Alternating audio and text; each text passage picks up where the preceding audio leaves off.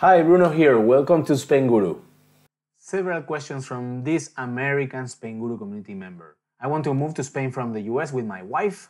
How can I obtain residency being an EU citizen? What are the tax implications? Let's see the specific questions. My wife and I plan to move to Spain in 2023.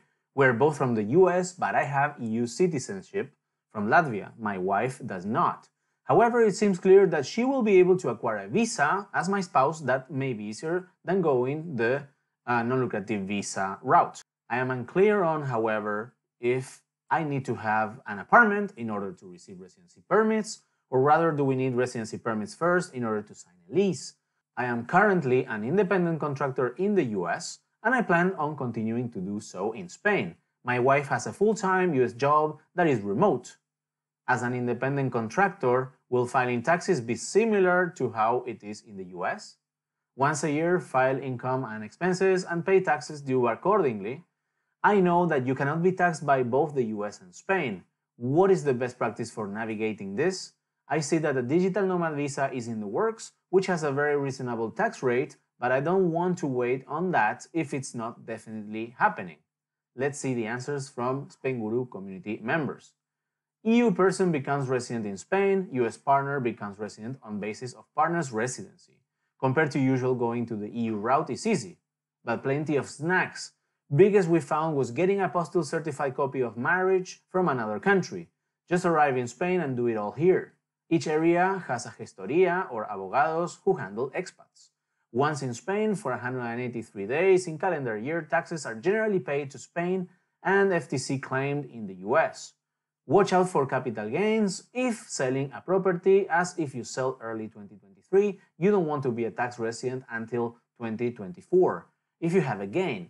I cannot stress enough the highly privileged position you will be in as a EU citizen.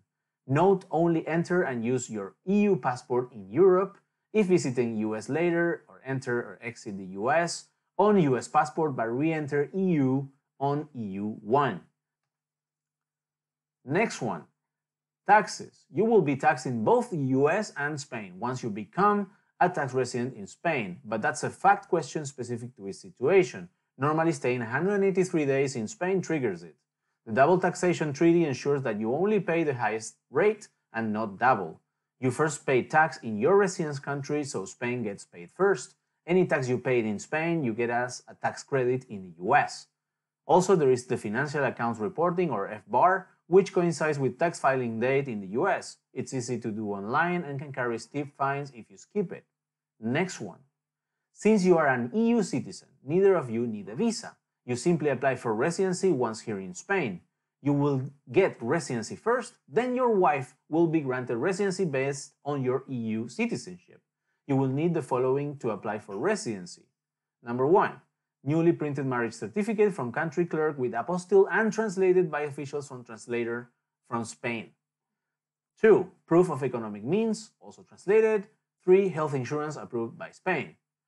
She will immediately be allowed to work in Spain and have access to all benefits like any other Spanish resident, and like other visas, the non-lucrative or student visas does not grant these benefits. When it comes to being a private contractor, so self-employed, it's different than the US. Here it's called autónomo, and it's quite regulated. You must pay a monthly fee of 300 euros, more or less, that goes towards social security contributions as well as file quarterly taxes. Some complain it's expensive. You will file in both the US and Spain, and since there's a treaty, you only pay the difference. Spain will probably have a higher rate.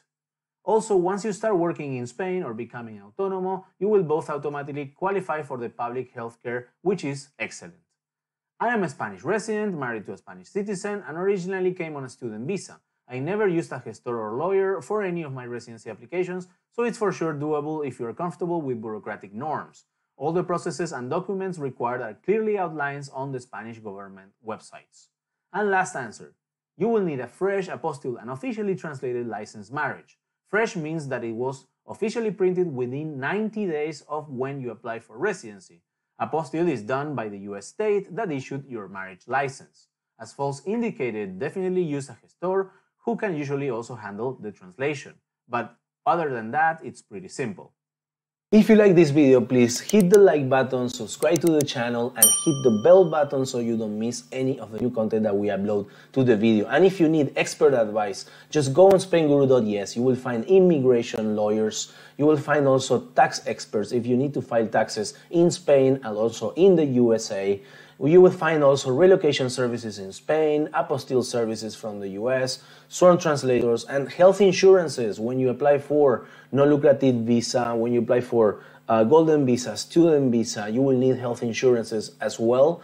And we also offer certificate of good health for the UK residents. And also if you need to go back to the States and you need a health insurance, we also offer those health insurances too. And of course, if you want to be part of a community, please join our Facebook group, Spain Immigration and Residency Questions, Spainguru.es.